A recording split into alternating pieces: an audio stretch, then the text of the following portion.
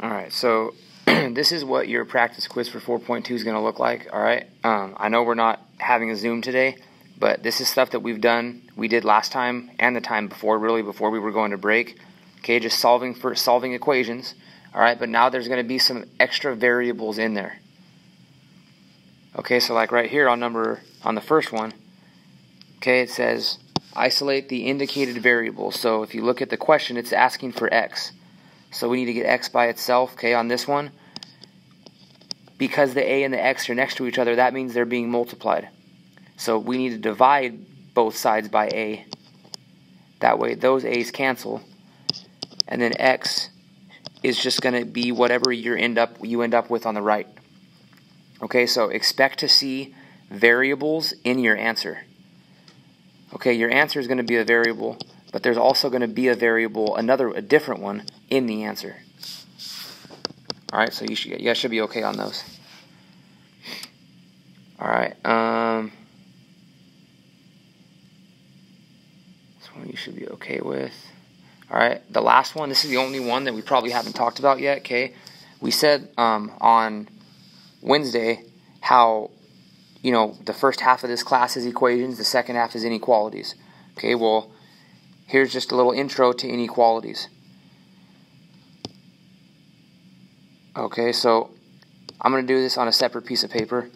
Okay, so say you had a number line, and you guys have all seen these before. Alright, we'll just say 0, 1, 2, 3.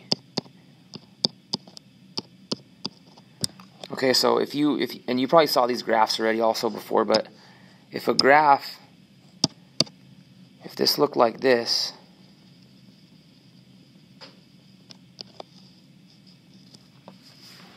okay, and I think you guys might have shaded this in. Alright, drawing it to the right.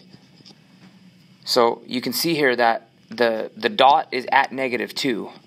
Okay, so it's going to be x, and then remember we're trying to write an inequality, so something with a -2. Now we just have to figure out, basically, is it that, or is it that? Okay, or is it that, or that?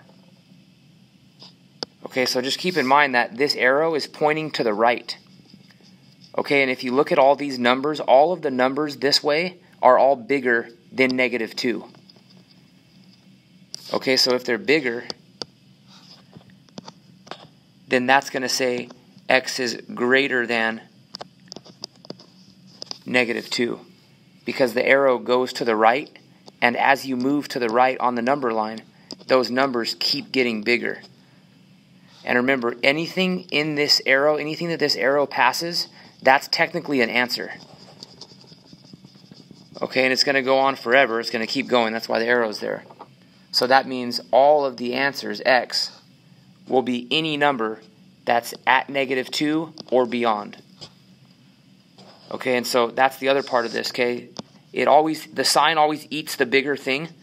So the way it's written right now, it says, if you read it left to right, x is greater, because it's opening towards the x, than -2.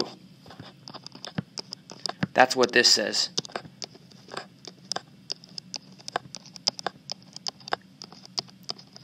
Remember, we always read things left to right just like a book, so Mathlish to English.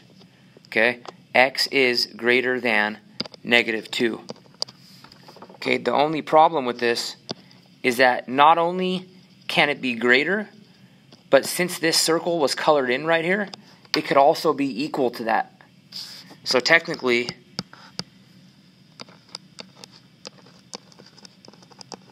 it could be greater than or equal to -2.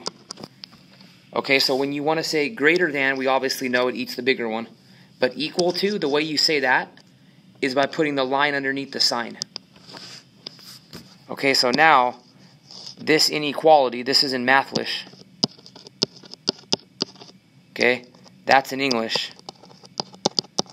But they mean the same thing. And the number line, this is a graph.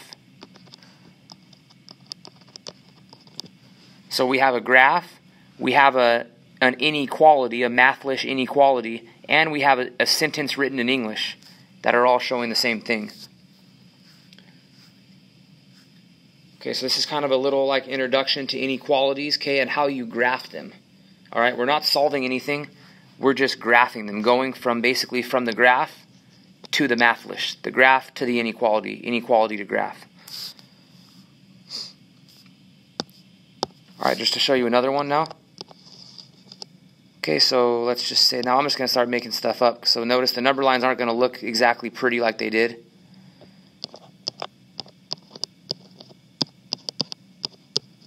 Okay, maybe I'll just do 1, 2, 3, 4, 5. Now, let's say I put a circle like this. So it's open. Okay, I notice I didn't fill it in. Like the other one was colored all the way in. This one's open. Okay, still going to put an arrow to the right. And this, with the arrows, you can shade it or not. I usually just draw the arrow.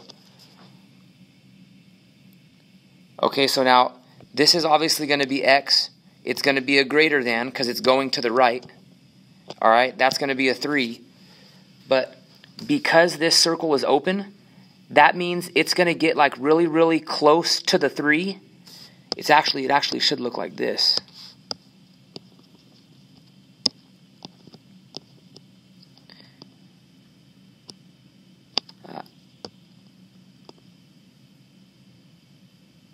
It should be more kind of like that, like closer. All that means is that it's going to get right next to the 3, like 3.001, but will never actually get to the 3. So it can be greater than 3, it just can't be equal. Okay, so if the circle is open, there's no line underneath. Okay, notice this was just x is greater than 3, no equal to underneath it, because if we look at our number line, it's not allowed to be equal to. This dot is not colored in. Okay, so that's the other thing I want to write down now, is that a colored in dot means it can be equal to. Okay, if it's an open dot, or like it's not colored in, okay, then that means it's only going to be greater than or less than.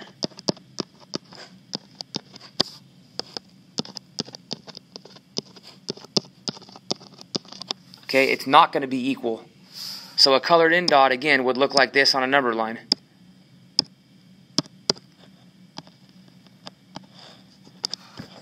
Okay, if it's colored in, there's going to be a line underneath. It's going to be greater than or less than, but with the equal to. So it's either going to be like this or like this. Okay, if it's an open dot, it's going to look like this. So that means it can only be greater or less than, just not equal to. Alright, and remember, if it goes to the right, it's greater. If it goes to the left, it's less.